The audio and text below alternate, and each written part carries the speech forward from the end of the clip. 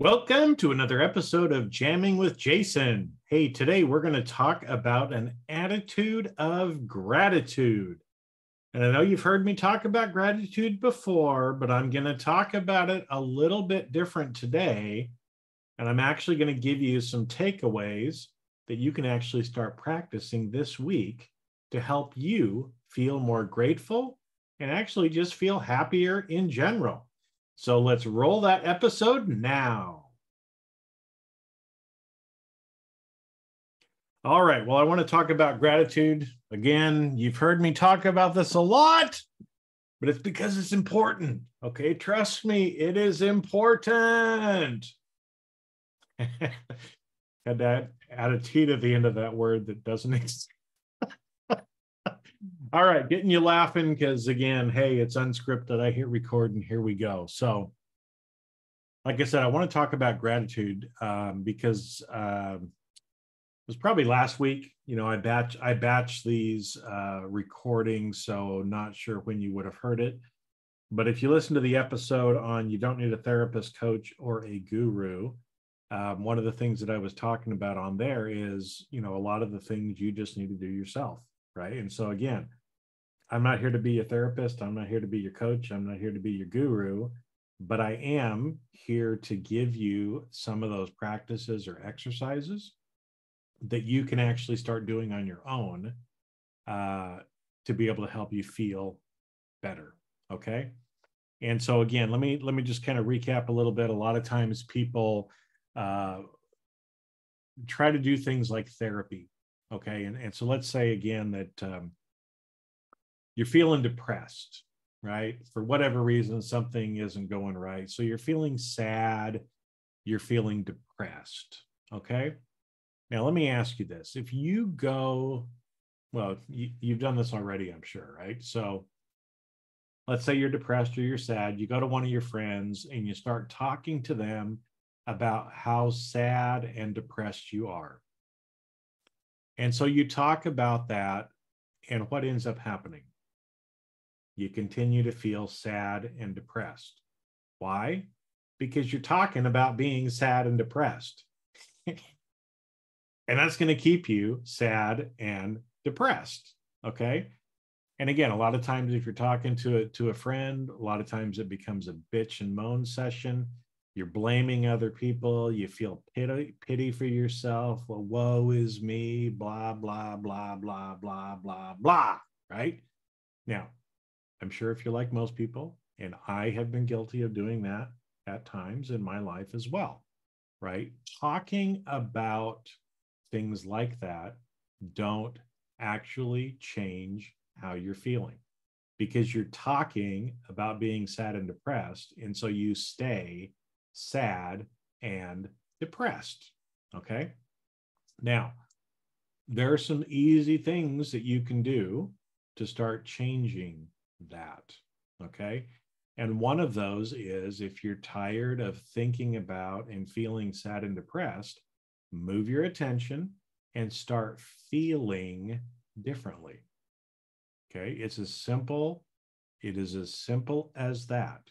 Moving your attention so that you start feeling and being different. If you don't want to feel sad and depressed, then stop thinking about being sad and depressed. Move your attention, do some things, do some exercises, some practices, whatever you want to call them. And I'm going to share some with you today on the episode to get your mind off of being sad and depressed. And the minute that you do that, you will move to a different emotional state. And by moving to that different emotional state and frequency, you will no longer feel sad and depressed. It is that simple. It's that simple. Okay? I'm going to say it again. It's that simple. Now, a lot of people, you might be one of them, if you're skeptical about it, might be saying, yeah, but how does moving my attention, how does feeling different, that doesn't stop anything from happening bad in my life? I still have all these bad things that are going on, right? Well, if you're not thinking about them, they don't exist. And so I'm not talking again about shoving it down and not addressing things that need to be addressed. But most of the things that you're probably sad and depressed about are in the past. They no longer exist, or you're worried about the future. So get into a present state that is better and is different than that. Okay. So let's talk about a few of the ways that you can do this. So talk about moving into a different emotional state that is higher vibration, that is a better state to be in. Because I'll tell you, being sad and depressed sucks. It sucks. Okay. So what could you move into? Well, there's certain ones like joy, love, gratitude that are great emotional states to be in.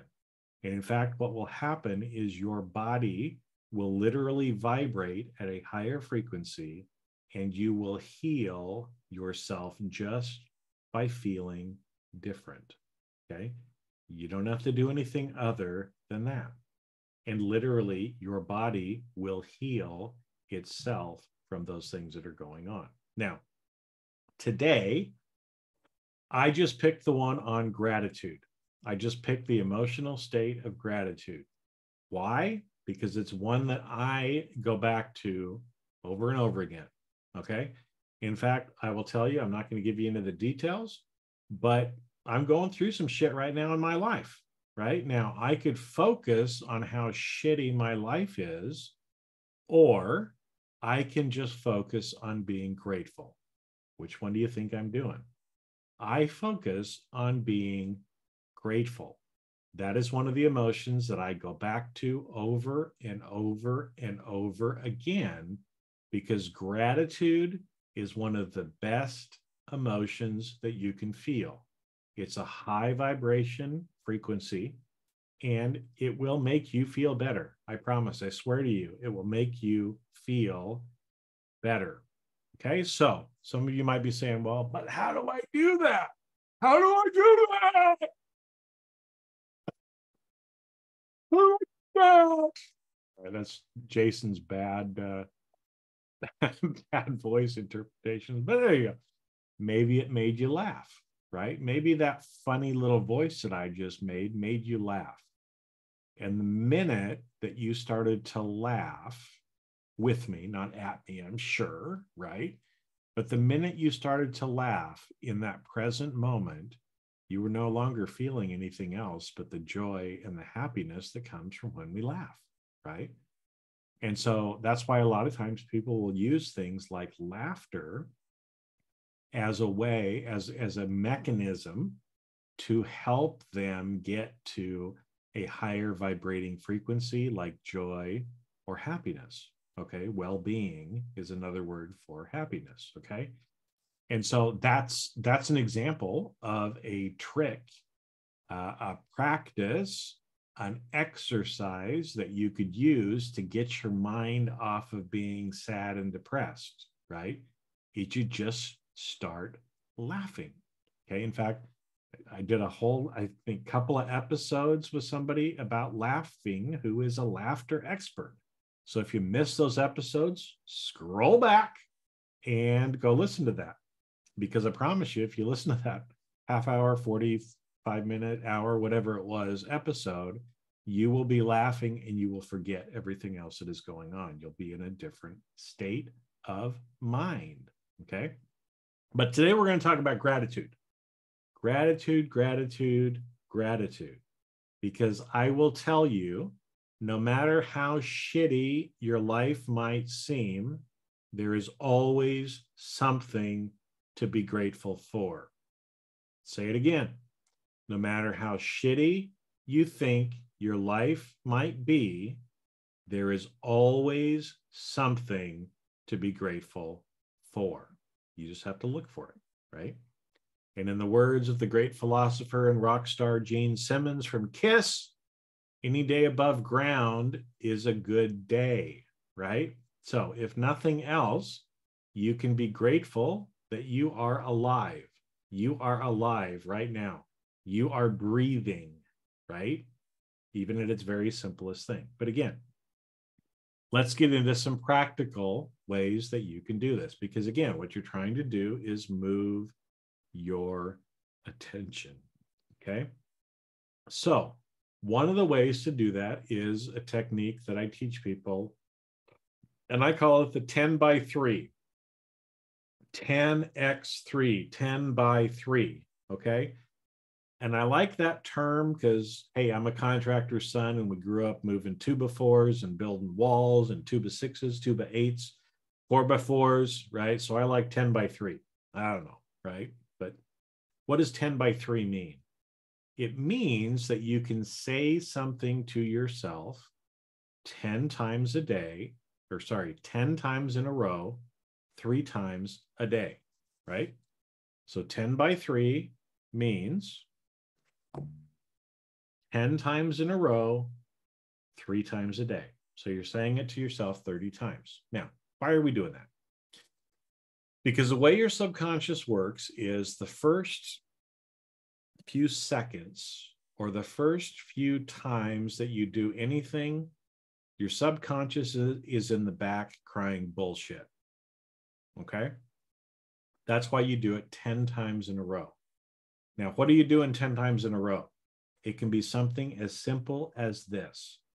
I am grateful. I am grateful. Or I feel grateful. Now, the first couple of times you do it, your subconscious it's going to sound like this, okay? You're not going to hear your subconscious do it, but this is what's happening, okay? And so I'm going to go through and I'm going to mirror this to you, or I'm going to explain, right? So again, I'll try to use my little funny voices on this, but here's what it would look like, right? So here I am, Jason, and I'm going to use my regular voice, and then I'm going to use my, I don't know, my subconscious voice. Okay. So I'm going to sit down, and again, why 10? Because you got 10 fingers, right? So it's easy enough for you to keep track of how many times you have done it. Or maybe you have 8 fingers and 2 thumbs, right? It depends on who you talk to. But anyway, you got 10 digits on your hands. So it's easy for you to keep track of. And so here's how it would look, right? I feel confident. I put up my thumb or a finger, right? I feel confident. No, you don't, Jason. I feel confident. No, you don't, Jason. Sorry, we're doing gratitude, not confidence, right? Okay, let me do it again. Right? And again, it can be whatever it is that you want to program using this, but we're going to use I feel grateful. Okay, so here we go again. I feel grateful. No, you don't, Jason. I feel grateful. No, you don't, Jason. I feel grateful. Oh, I feel grateful. Really? I feel grateful. I feel grateful. I feel grateful. Maybe I should pay attention. I feel grateful. I feel grateful. I feel grateful. Now, for those of you that can feel energy, you could probably tell that there was even a little bit of a shift in your body and the way you were feeling and the energy that was coming through this podcast by me saying that 10 times. It's not even you saying it, it's just me saying it, right? But the first few times that you say it, your subconscious is going to cry bullshit. Okay, that's why we say it 10 times. Now, why 3 times a day? 30 times a day of reminding yourself of something like that will start to reprogram it in your mind. Now, again, I'm not being specific. I'm just saying I feel grateful. The more you say that to yourself, the more you will start to identify and recognize things that you are grateful for. Okay. Now, this is one of those things, again, it's a practice, it's an exercise, whatever you want to call it. You've got to be consistent in doing it. And so what I suggest is commit to doing it for 7 days, right? To begin with. Now, this is probably something that you should do every single day, but commit to it for 7 days. Do it 3 times a day for 7 days and see how you feel. I promise if you do it and if you say it with feeling, you will feel more grateful. You will see more gratitude in your life. You will feel more peace. Okay. Now, again, do it, don't do it. I don't care. I'm just here to provide you with the information. You can do it or not do it. Okay. That's one option. And I'm going to give you 3 or 4 different options. So, don't feel like you've got to do all of them, but one of them, at least, that I'm going to talk about today should resonate with you. And so pick that one and do it at least for a week, then do it for the 2nd week, then do it for the 3rd week, do it for the 4th week. And after you do it, probably about that long, you're going to really start to feel different. Okay, so that's 10 by 3. The next one is a gratitude journal. So again, a lot of people, like to have pen and paper, and this is better. I mean, I always have a pen and I've got paper down here with me. It's good to actually longhand write it instead of typing it. There's a difference in the way that the neurons in your brain fire off. It's better for you to actually write it out, but get a gratitude journal. It can just be a piece of paper. You can go buy a fancy book. It doesn't matter. But find a couple of things every day that you're grateful for. And again, to begin with, hey, they might be little things that you might take for granted, but we're going to be grateful for them anyway. So as an example, it's been raining a lot here in California. Now, every day that the sun comes out, I am grateful for the sun, right? I love feeling the sun on my skin, the warmth, the light, right? So especially on days when it was raining and overcast and cloudy, I was very grateful the next day when the sun came out, right? There's something simple that, again, even if you can't think of anything else, you can be grateful that the sun came out today, right? And in fact, the sun comes out every day, whether you can see it or not, right? It comes out every day. But can you find something like the sun coming out that you can feel grateful for? What about, if you're sitting outside and you hear the birds chirping? I love to hear birds chirp, right? And so when I hear the birds chirp, I actually kind of send out to them energetically, thank you, birds, for coming and singing to me. I am grateful to you. And so almost every day when the birds come and chirp at me, I say that at least once, and I kind of send those birds love and energy for coming and chirping and making my day better, right? That's, again, something that you can be simply grateful for. That's something simple. Most of you probably have 2 legs and can walk, right? Are you grateful that you have a body that allows you to walk? Because there are people in this world who don't have legs or who are paralyzed and that can't walk, right? Can you be grateful for the opportunity to walk? Now, again, in the gratitude journal, here's how you would do it. You get up, you spend a minute, 2 minutes, doesn't matter, and just literally write down a couple of things every day that you're grateful for. You can stop after 30 seconds. You can go for 5 or 10 minutes if you feel like there's lots of things that you're grateful for. That's fine, right? You keep writing as long as you want to. The longer you write, the better you're going to feel. Excuse me. But even if you can only write down 1 or 2 things, it's a start. Now, how can you use a gratitude journal besides that?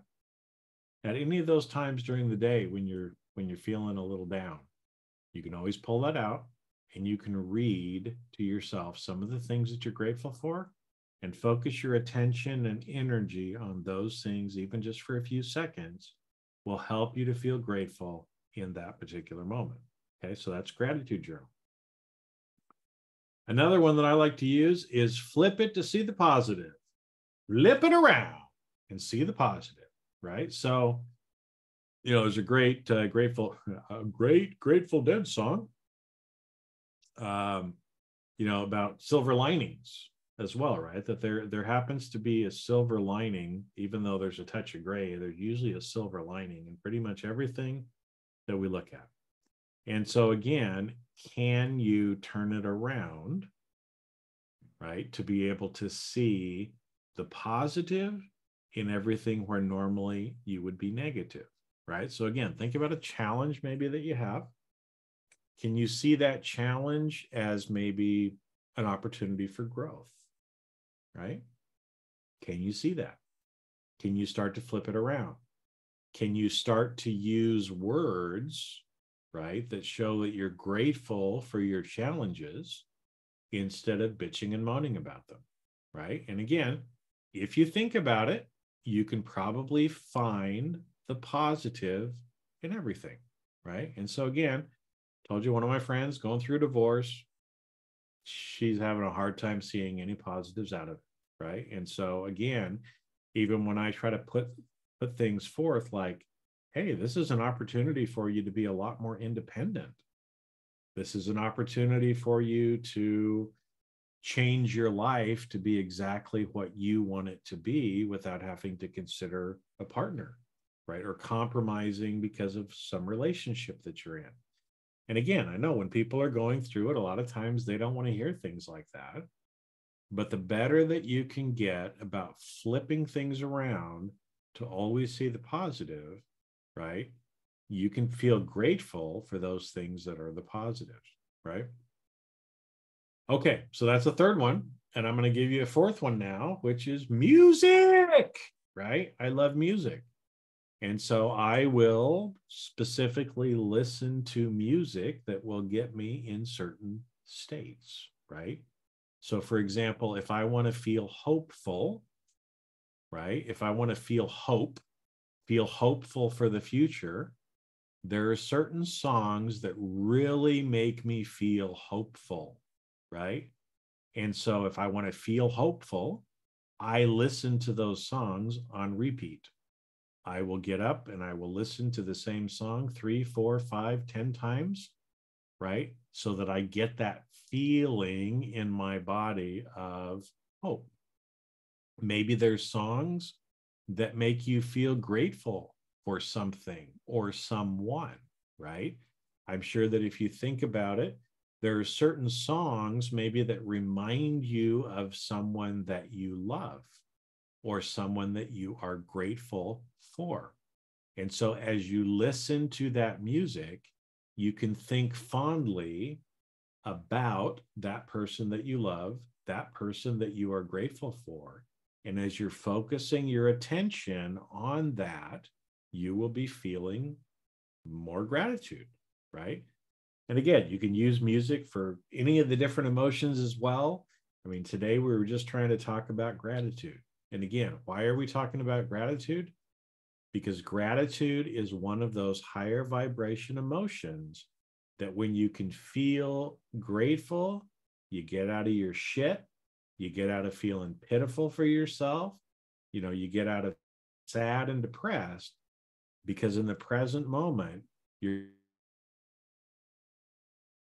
and when you are being grateful, you can't be thinking about those other things, right? Because presently, that is where you are focused. Okay, now, last week's episode, again, I told you don't need a therapist, you don't need a coach, you don't need a guru, right?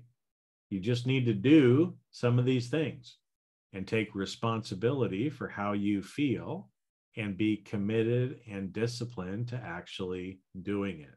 Now, what I just gave you, right, those 4 different little quick exercises or practices or whatever you want to call them, a lot of people would sell you a $300 or $1,000 course to give you that same information. But that's what I was talking about, right? You don't need to pay me $1,000 for this. I want you to have a great life. I want to share with you what I have learned, right?